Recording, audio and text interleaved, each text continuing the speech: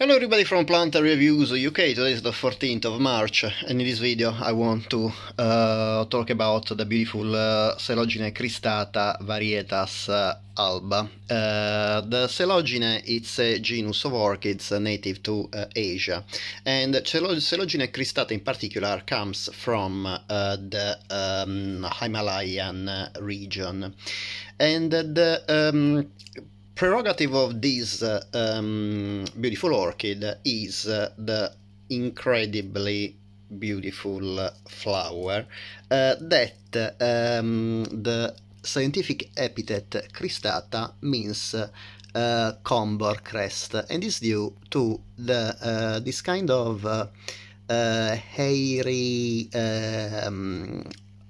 hairy structure in the lip. I'm not too sure if you are able to see it. I'll try, because this one is the white variety, the alba. In the normal variety, the comb is actually yellow. Unfortunately, I don't have in bloom the yellow. I mean the white and the white variety with the yellow comb. However, you can see here, I think quite clearly, the hairy comb that is present on the labellum, on the lip. The genus name Coelogyne means comes from the Greek for koilos, I think that means hollow, and gynos, that means woman, and it's probably due to the peculiar shape of the labellum. This orchid is actually one of the easiest to grow, and it is quite popular, both in the normal variety with the yellow comb and the white variety, because it is one of the most cold tolerant orchids in the market. It is indeed a typical species that people grow in the cold greenhouses. In winter it can take temperatures about 10 to 12 degrees, while in summer obviously can stand temperatures on the 20-25 degrees. In nature usually it gets pretty cool, I wouldn't say cold, but yeah, pretty cool temperature, but in a dry environment, because in winter the Himalaya is quite dry, there's not much rainfall. Instead, the monsoon brings rainfall mostly in summer, and we need to try to imitate this pattern in cultivation, because this orchid doesn't really like to dry out, especially in summer. However, from the information I found, it doesn't mind really to be kept quite moist in winter as well. And actually, if you are keeping this orchid like me in at home, as it is not that cold, very rarely in our home we have temperatures of about 10 to 12 degrees in the winter, it is strongly recommended to keep anyway the soil moist and the humidity quite high. Definitely don't put this orchid in the proximity of a heater, otherwise it will get really damaged by the dry air and the too warm temperature. The plant grows from pseudobulbs, and as you can see, I bought this one in January from Burnham Nurseries, that actually has a very nice range of Coelogynes. I can definitely recommend this nursery in the UK for the quality of the plants.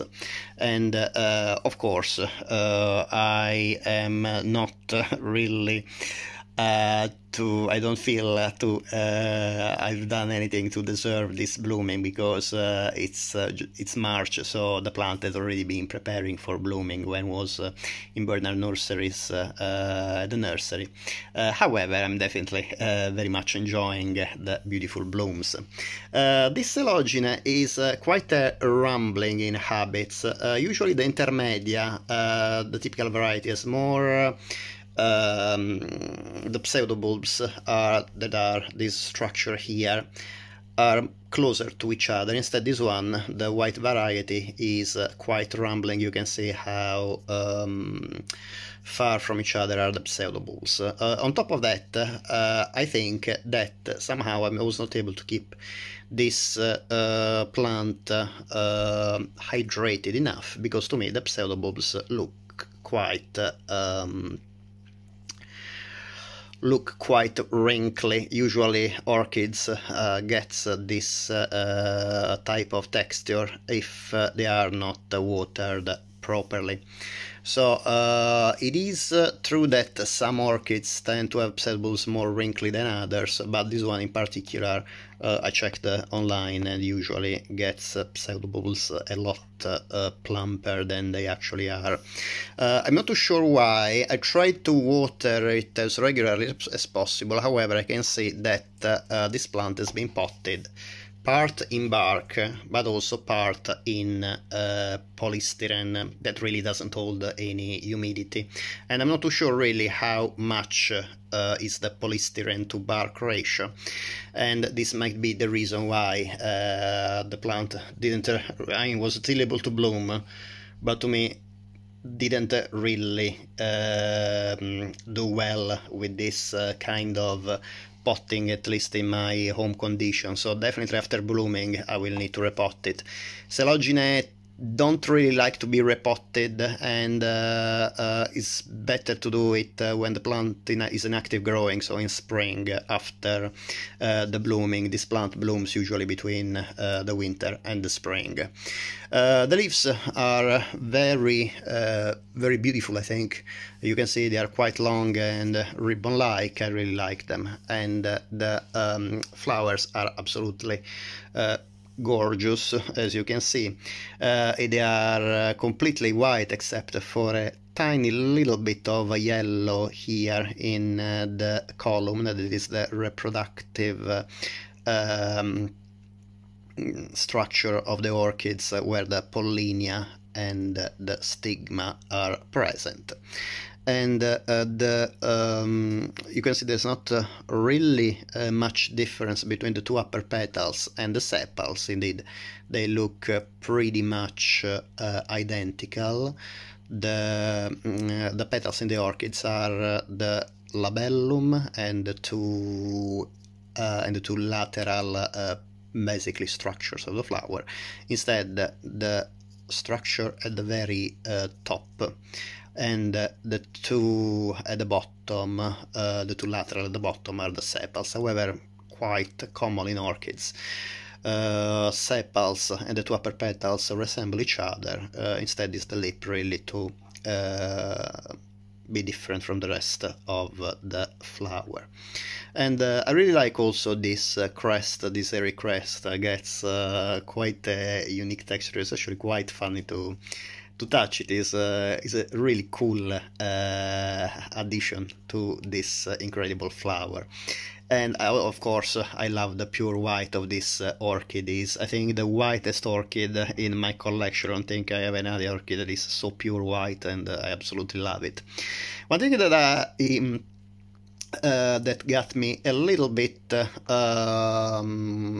of surprised instead is the fragrance. I knew that Coelogyne cristata is a species that has both clones. Some clones are fragrant and some others are not. Most of the times I found that the alba variety is not fragrant at all. However, after a few days it started blooming. I found that actually keeping my nose in the flower was incredibly, even if it was not very scented, the scent was absolutely beautiful. It was very fresh and kind of fruity, a little bit like pineapple, and I absolutely loved it. And I thought probably in the next few days would have been stronger thanks to the flower aging, so the fragrance becoming more powerful. And actually the fragrance, it did become more powerful, but unfortunately, in addition to this beautiful fruity scent, it added a very strong note of a kind of acrid scent, acrid fragrance, that really reminds me of cat urine. And of course, it's not really the best fragrance you can think about. And it is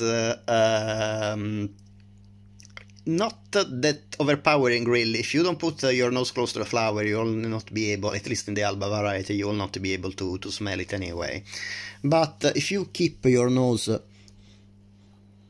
close to the flower, you can actually feel this weird mix of cat urine and fruity scent put together. So really, it's not an orchid I can recommend for scent, but of course you can see how amazing the blooming are. The blooms are, and they're also quite big as well. I think they're about maybe 6 or 7 centimeters in diameter. And I also love the arrangement of the flower spike. You can see it's a very nice cascade of flowers, and well, you can imagine in specimen plants with a lot of pseudobulbs how beautiful the overall effect is. But I think it's absolutely gorgeous, even the effect of this plant here. I'm just keeping it a little bit, yeah, I'm getting the mobile a little bit further from the plant so you can appreciate the presentation of the plant in full size. About the lighting, this plant likes quite high light but not direct light, and temperature, as I said, moderate. In winter can easily get 10 to 12 degrees, and actually it's better because thanks to this temperature drop in winter, the plant is able to produce a flower spike then between winter and spring, and after blooming the plant will start the active growth, and I will definitely repot it in a better medium that keeps the moisture a lot better. I'm not too sure if this plant will bloom next year, because I found that when the plant gets divided or sometimes repotted, it's not very keen to bloom. Possibly anyway there is another flower spike, so hopefully will bloom soon if this flower spike doesn't abort. And the nice peculiarity of the flower is that at first I thought that the flowers were aborting, but actually this dry sheet is just a sheet. At first I thought it was the flower actually dying down, but instead it was just the sheet, and the beautiful blooms ended up coming up very early, very quickly. I'm really absolutely amazed by this orchid that I can definitely recommend to everybody who wants to add a pure white orchid to their collection. Indeed, in some countries the orchid is called angel orchid because of the beautiful appearance of the blooms, and actually some parts of the Himalaya were known as the land of the white orchids because of the number of specimens of Coelogyne cristata blooming all together. As usual, I hope that you enjoyed the video, and